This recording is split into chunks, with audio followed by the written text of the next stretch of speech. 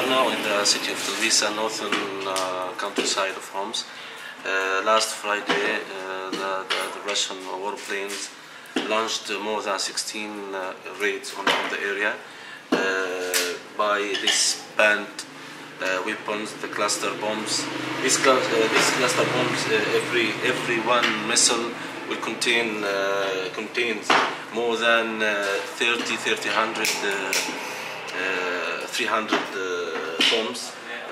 This is very dangerous because it will explode if kids or the civilians hold it.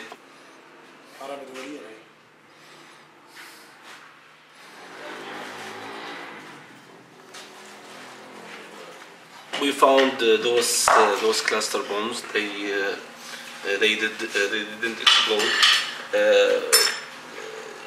That day, 3 civilians were killed due to these banned weapons. Among them, 1 little kid and 2 young guys. These weapons are banned and they are very dangerous.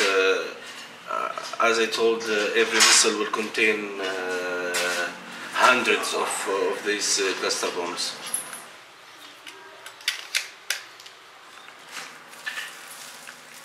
بص الجاهز جدا